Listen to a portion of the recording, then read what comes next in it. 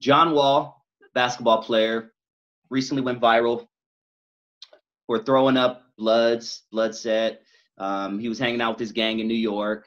He since apologized and, said he probably shouldn't have done that. But do you think that, public figures like famous basketball players, do you think they should be held to a higher standard?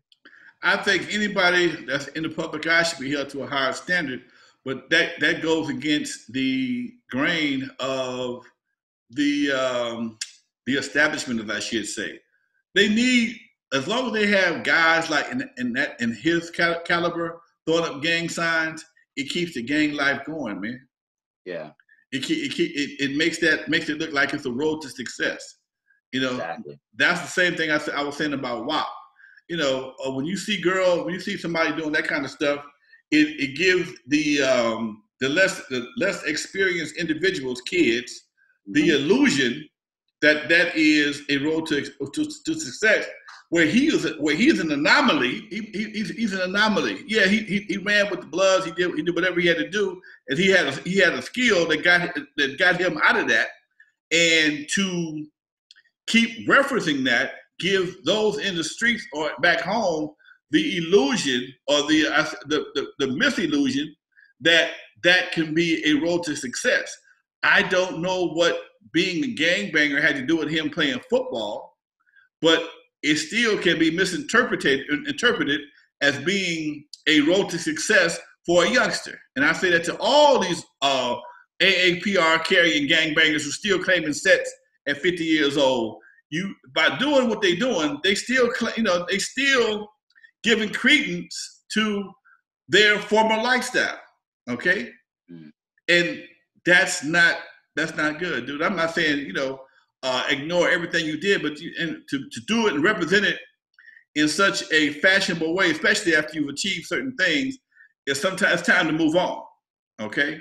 Yeah. And, it's time to move on. I went to Centennial High School.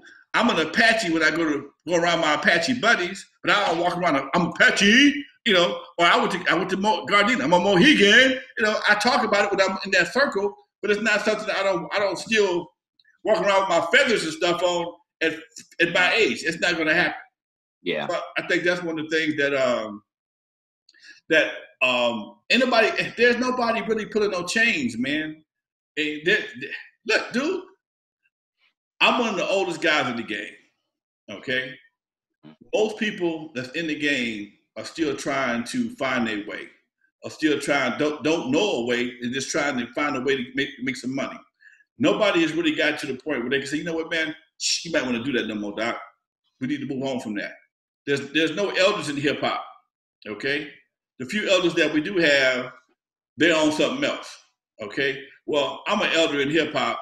And I think we need some of these guys that's when they're 49, 50 years old, you need to think about representing yourself in a little bit more of a non-hood way, because it don't do the hood no good if you still representing the hood. It don't show no growth for you. As much money as you've made, as much as you've done, you still don't show any growth.